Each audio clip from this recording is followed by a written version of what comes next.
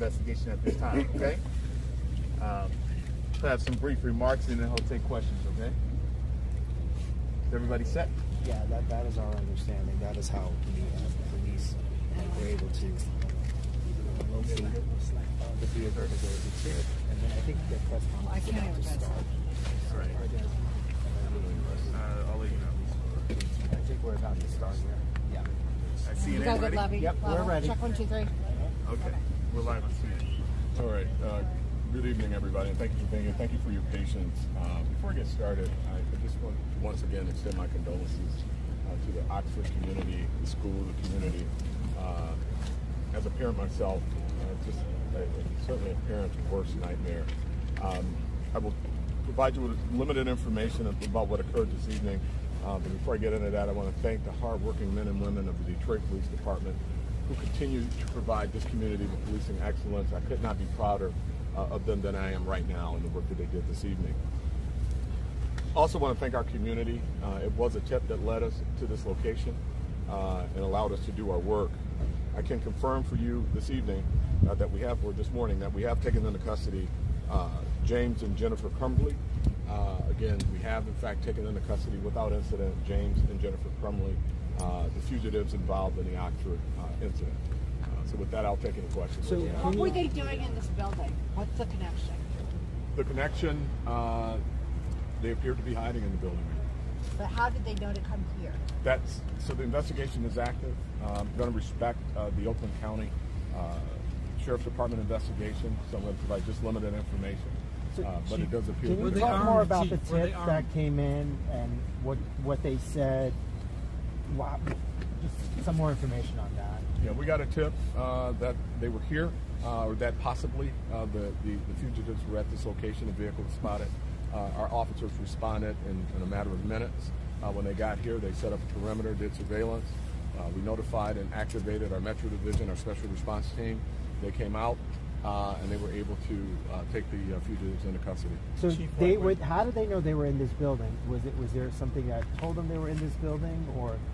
There was something that told them they were in the building. There was video that had one of the fugitives entering the building, and we were confident that they were in the building. And when they entered the building, can you just describe where they were in the building and some of the interaction? It's a commercial building. They were hidden inside of one of the rooms in the building. And they were taken without incident? They didn't resist? They did not resist. They were taken into custody. They were not armed. Both of them found in this building, or just one of them and another one was found?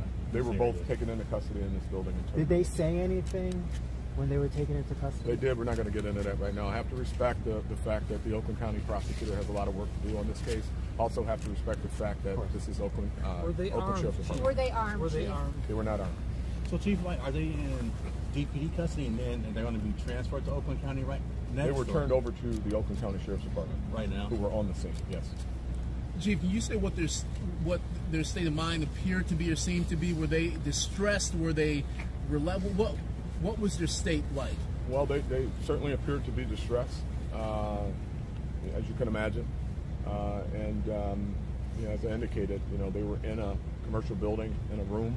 We were able to take them into custody without incident, but however, they were very distressed as they were walking out. Chief, how much manpower went behind how long they were hiding out in this building? An indication of how long they were here? They were here, well, the officers arrived around 10 o'clock, 10:30. I don't know how long they were here prior to that.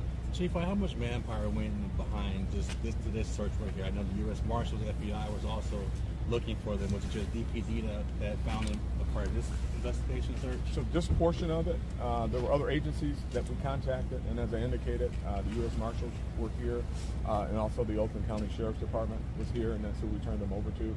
But regarding manpower, I mean, we've got a number of victims in Oxford. It takes as much manpower as it takes. I mean, personnel and resources to bring that family closure is inconsequential for me. I mean, we were going to use as much personnel as necessary to give the families in Oxford the closure that they need. And this very, very tragic incident that really has touched not just this community, not just this state, but this country. I mean, we're tired of this. I mean, this is awful. Is this an abandoned building? Or? It's not an abandoned building. It's a commercial building, and I believe they do a lot of art and artwork in this building. Were you surprised that they were here? It just seems... Were you surprised that they were here? Certainly. I mean, I'm surprised that they're here, but I'm not surprised at the work that the men and women of this department did to get them out of this building and in custody safely. So very happy with that. Could you talk about your officers? I mean, your officers have done so many amazing things recently, and this is just another thing that you guys are really doing. Policing excellence. I could not be prouder. I say it every time. I've been back as chief now 6 months, and they never fail to amaze me. The professionalism that they exhibit on a day in and day out basis, policing excellence, and what they did here tonight is just an example of that. Very, very When proud. you say they were in distress, without getting into what they said, because I know can you just describe more of that? Were they crying? Was there some? What was going on? I mean, one of them, head down, had a hoodie on, and just very upset. I mean, as you can imagine, I mean, it's hard to paint the picture. Just very distressed in light of being taken into custody and hiding in this building. Sure, look on everybody. Any indication that they were aided in getting into the building? Yes, in fact, they were aided, and we're looking into that portion of the investigation. That part is very active right now. Our Metro Division has information that they're sharing with the U.S. Marshals, and they'll be sharing with the Oakland County Sheriff's Department. What does that mean? Do you expect there to be further charges? There's likely to be charges, but again, we've got 2 prosecutors now that's going to be involved in that part of it. We've got the Oakland County Prosecutor as well as our own prosecutor, Tim Worthy in Wayne County. So they'll be working together. We'll be turning over that information. So when I you don't say- know who will be charging. When you say aided, did someone let them in? So they didn't break it. Someone They did had not to- break in. So someone let them into Yes. this building. Yes. Any idea what relationship they had with the Crumbleys, whoever let them in, or just? We don't know yet. We're unpacking all of that information right now, but that part is active, and we know who this person is. We know that's up there. Any more questions? The whole concept of Oh, absolutely, they could be facing charges. Absolutely. Are the Were the Crumblies Crumblies also trying to facing escape to charges Canada? in Wayne County?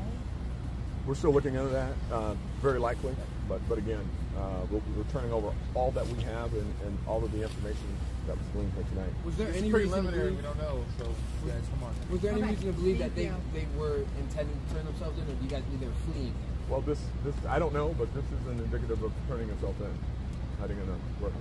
So I don't know. A couple more questions. just the whole concept of see something, say something. How key was that here? See something, say something. Again, our community has been amazing, and thank you, community. Thank you for working with us, partnering with this police agency. There's been a number of cases recently that we could not have gotten where we are without our community.